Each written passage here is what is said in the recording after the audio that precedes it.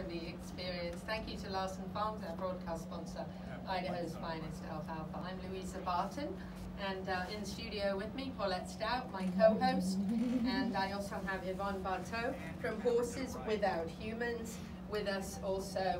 And we've had Yvonne with us on the show before. She's been a wonderful guest in the past. We've enjoyed having her. She shared with us the Boneyard Horses story, which was absolutely wonderful. I got a chance to go out to the farm a couple of weeks ago and visit those horses. We've got those photos to share with you. If you're joining us on Facebook, you'll be able to see how absolutely wonderful that visit was, and just how amazing of a job you've done with those 19 horses.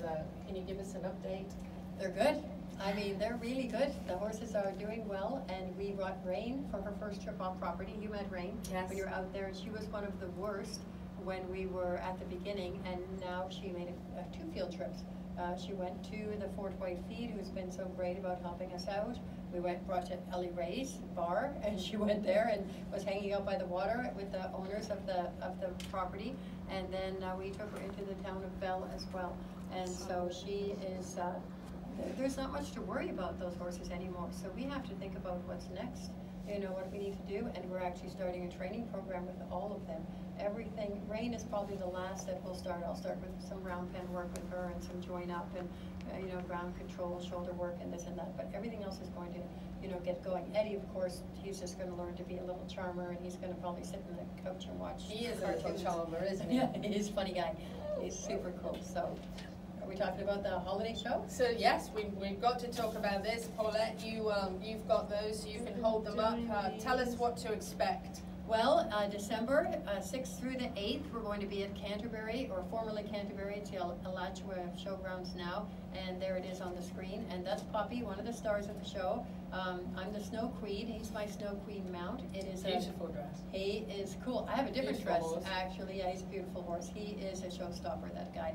We actually brought him last week to Canterbury to do a little dry run through, not costuming of course, but he is such a star. We brought Eddie there as well.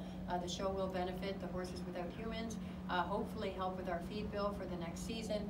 Everybody is donating their time. Everybody is donating their actually their talents and their time. And we've got a great cast. We've got Michael Gascon, we've got Kirsten Main, I've got Cassie and Hootie, my daughter's in there. We've got you showing up, and you both in the ballroom scene. Yeah, we've brought you in. So that's my daughter Hootie on the screen right there, and that she will have a rescue horse that she's riding as a guardian angel this year. So we are going to intersperse some of the rescue horses in the show, and so that will be great. We'll have some there on site for people to visit. There are VIP and sponsorships available. There's general seating. It's available now on horseswithouthumans.org.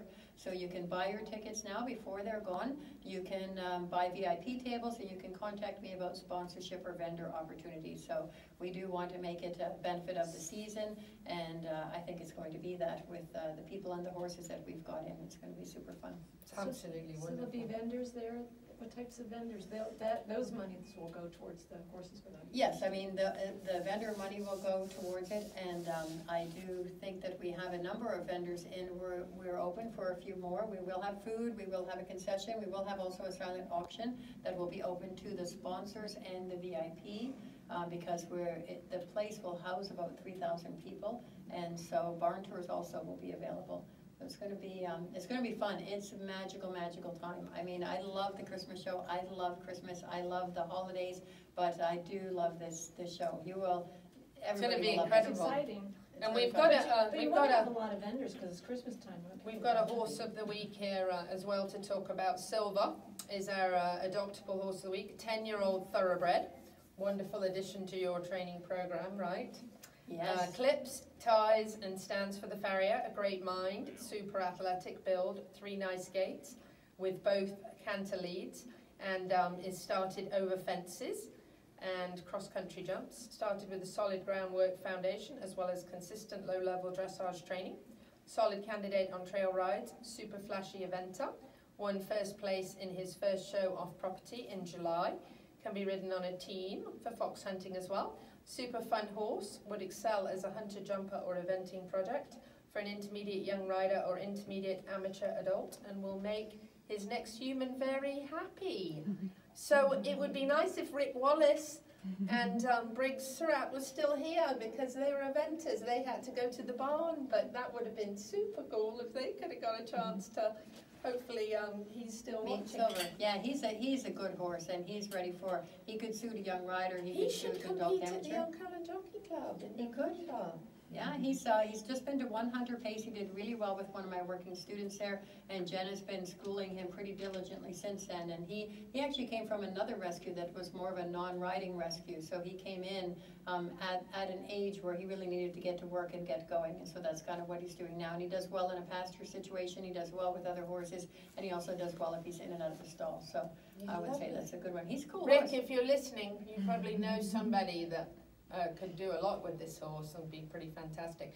So, anyway, make sure you get your tickets for Spirit of the Horse. So now, you gotta forgive me, okay? Okay, I'm going to forgive you. Yeah, you gotta forgive me. So, we have something for you that we're gonna put up here on the screen. We were very sad to hear about Bota. Oh, Butter. Yeah, Yes. Very sadly, last week I think, your Frisian stallion passed away, Mm-hmm. and I was heartbroken to hear that. So we have something to share with you, a little tribute that Joe's going to put up for you. Oh, wow. Mm.